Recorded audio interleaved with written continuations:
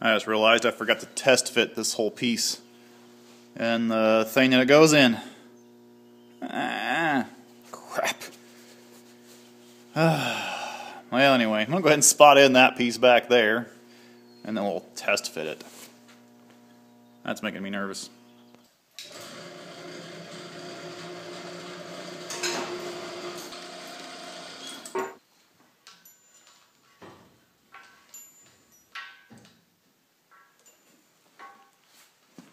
There's a little burr in there that it's hitting on the bottom, so I can't get it straight, but it fits. So we are good to go. Yay! Alright, now let's get back to welding it.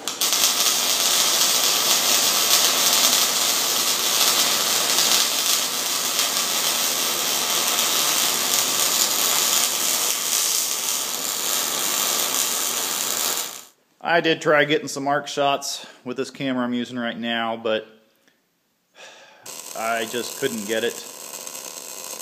So, sorry for that. I'm no longer using my good DSLR camera because it's only 720 quality. I've been making my videos in 1080. So you're not going to see any nice arc shots in this video. Apologize for that.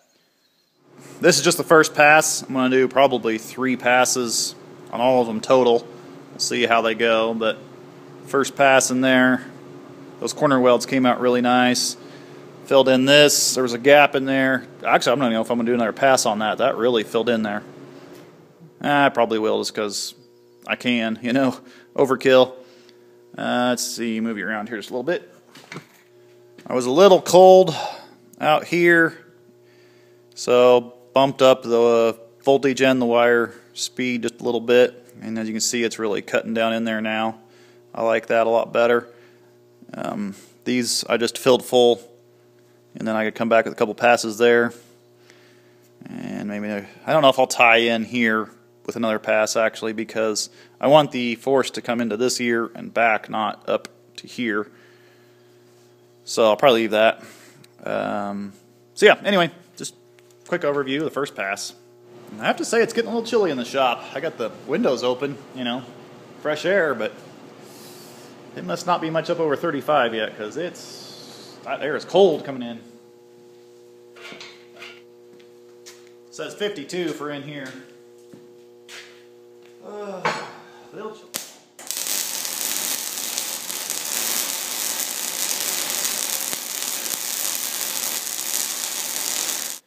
I had to clean up those ends. Already did it on this one, and now I've got to do it on this one.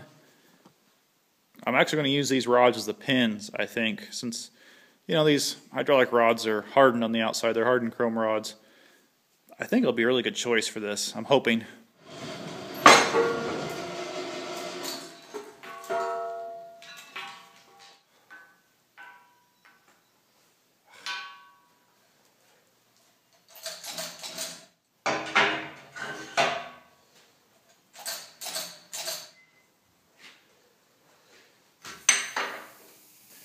I got some bits and bobs I'm going to stick on this rod and try to tighten that thing up and see if I can't pull them ears a little bit, because that bottom ear goes into the reduced section of the shaft here.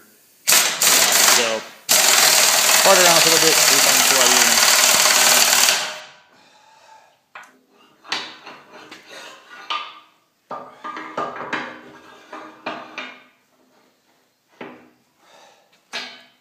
There we go. Well, before we continue on this, I gotta open this package. I'm excited. It's something I should have bought years ago. I wanted to buy years ago.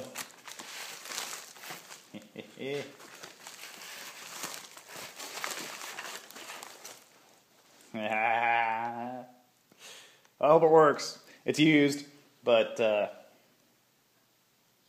think it'll be just fine for me. It's a lot cheaper that way, and if I destroy the thing, then hey, I'm out of a lot less money. So I'm ready to see if this dang thing works. Those things are tiny. Good grief. No wonder people like them. Kind of excited to see what the quality's like.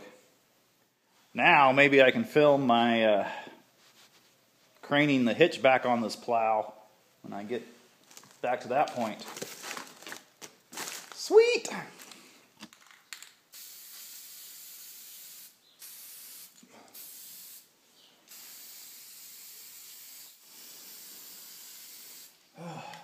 So at this point, it's been a couple weeks and the weather has not allowed me to finish this project outside.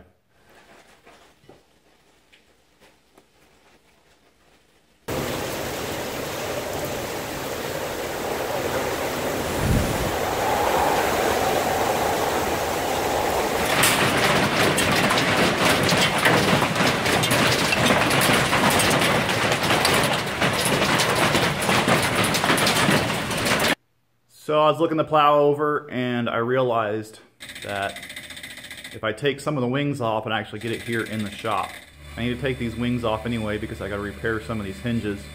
As you can see here, they're just completely wore out in there.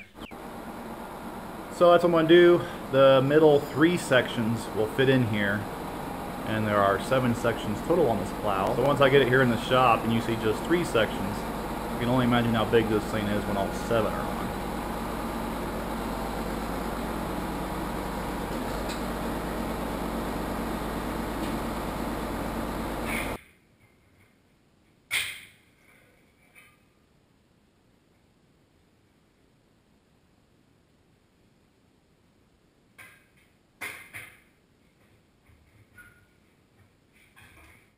So these are the mounts for the hitch, the tongue of the hitch, I guess. I don't know how you word that exactly.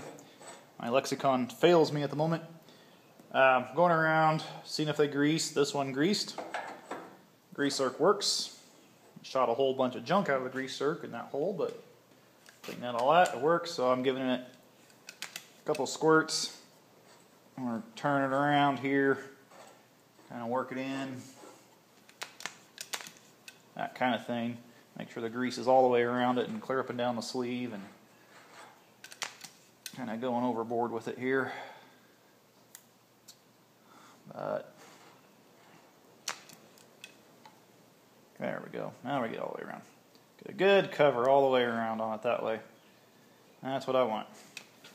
I'm going to put a couple squirts in there. This doesn't move. The bolt does not pivot inside of this bushing. But if you ever got to take it apart in the future, I'm just going to go around and do the other 3 just like that. Replace the grease zerks if necessary and use them if they'll work.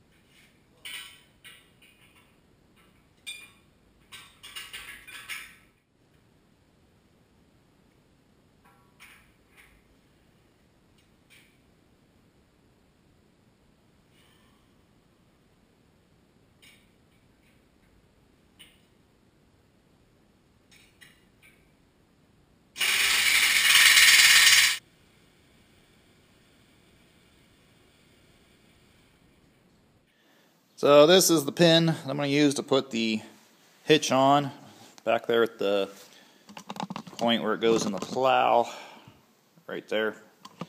I just drilled a 1.5-inch hole in a piece of strap iron. I ground a groove in the hard chrome rod right above the strap iron, so that weld actually goes into that groove a little bit, make it a little stronger. Pretty happy with them welds. I used a 114 rod. I debated about using a stainless rod, but I got to thinking about it. I was like, nah, this 1045 steel will be just fine with a 100 series rod. It's a little cheaper than stainless rod.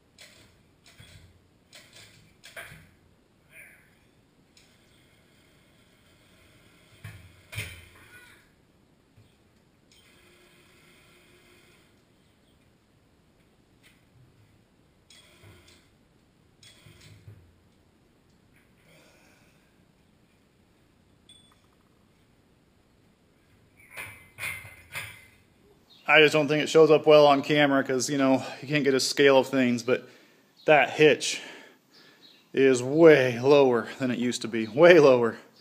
Man, this is a completely different plow now. Alright, well, I'm going to tighten up all them bolts. You don't care about that, so I won't film that. I'll give her a coat of paint here and there.